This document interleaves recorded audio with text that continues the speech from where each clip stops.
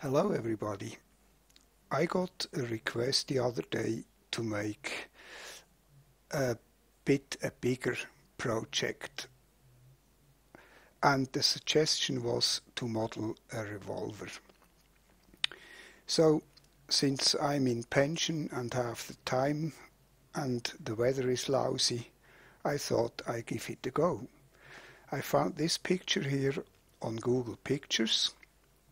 I resized it a bit with the pixel size.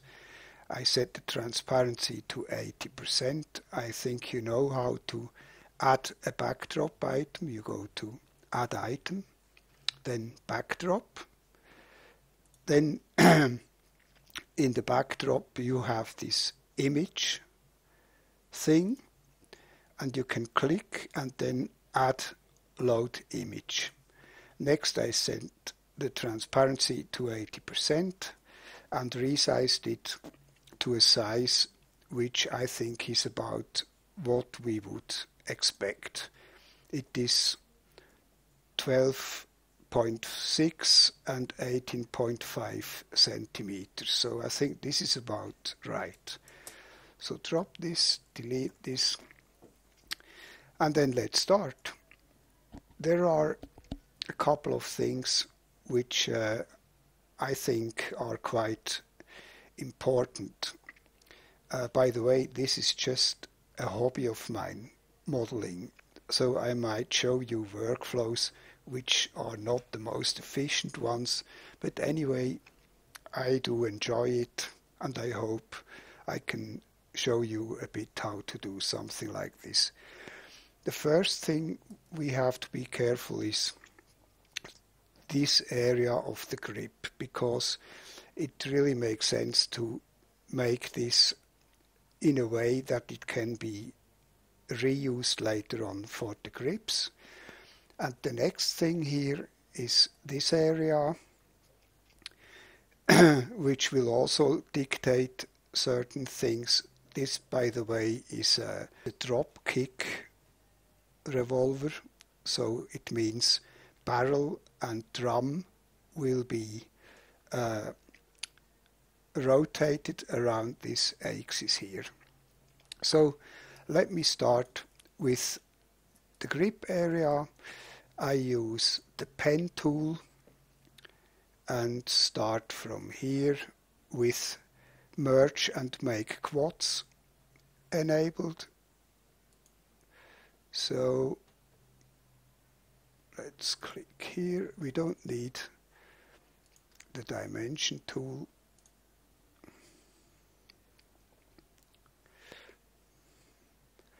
So let me reselect this here.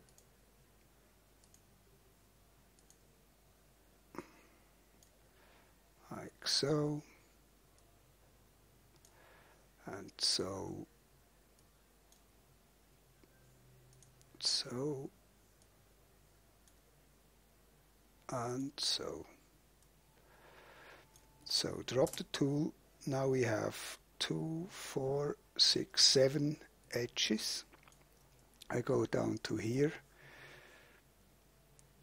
select such a stripe, drop the tool, select this edge here, take the R key, bring it in a bit. We can do this better later.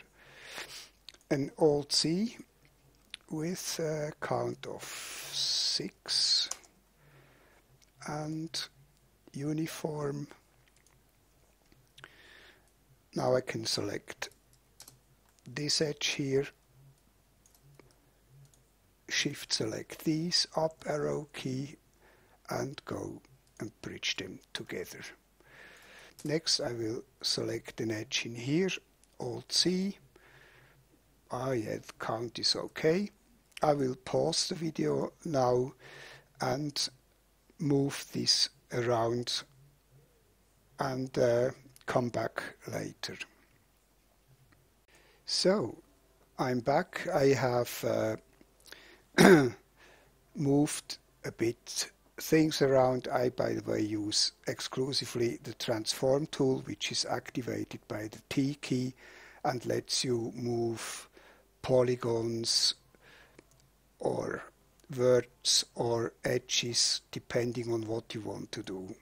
You don't have to select anything, it's just what is highlighted under your cursor. This will be moved when you click the left mouse button. So next thing is, because I want to use this also for the grips, I drop the tool, go to polygon mode and hit the bevel key and bevel this in just a little bit, like so. Control copy, hit the N key for a new mesh, rename this mesh to grip and Control V this in. We don't need this at the moment, but it's ready to be used later on. So we go back to the body, and now I get rid of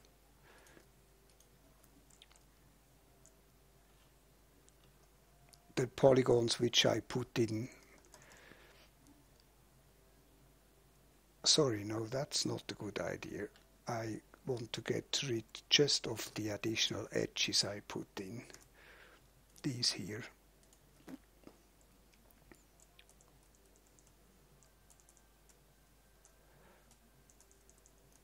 So hit the backspace key. Good. And you see, if I go to subdivision mode, it looks really nice and smooth. Next is this area here. I create a circle with 8 edges, about 6.6 here. Drop the tool, select this new polygon, hit the B key for bevel, and bevel it in to about here. Drop the tool. Now we might make it a bit bigger. Hit the R key and W, like so. So next I will select these 2 edges here and these 2 edges and bridge them together, like so.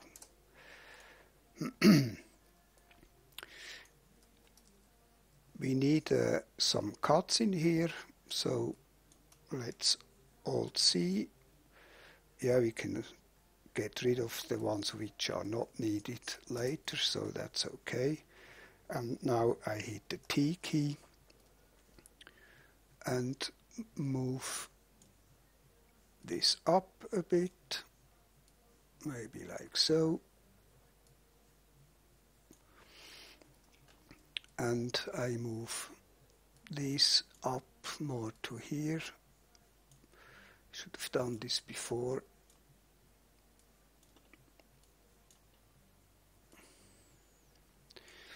Now I can select all these edges here, up arrow key, and then hit the R key and flatten them out.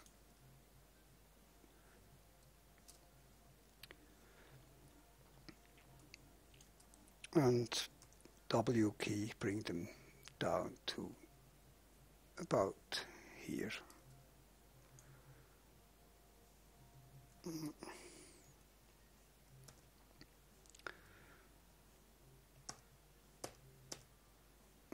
I don't want to have this one.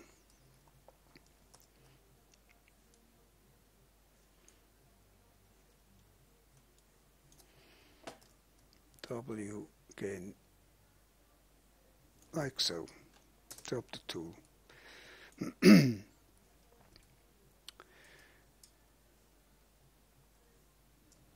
So here we have some areas which I use the T key, bring this to here, then select these two edges, hit the Z key, bring them up a bit, shift click, bring them up about to here, shift click to about here. Now I start to fill in these here, select this edge and this edge, bridge, then let me see, this edge and this edge.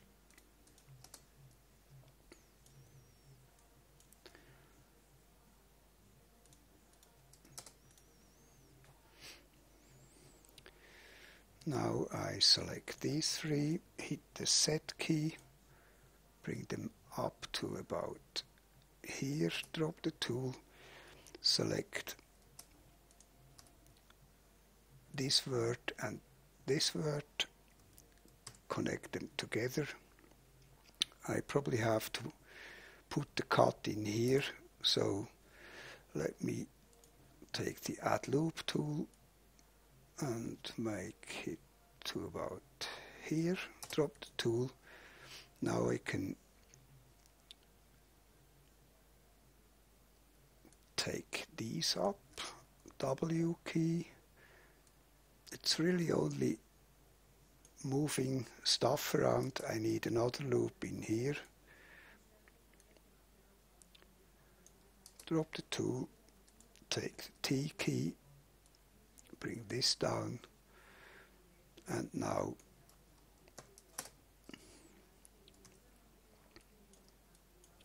take this edge, hit the Z key,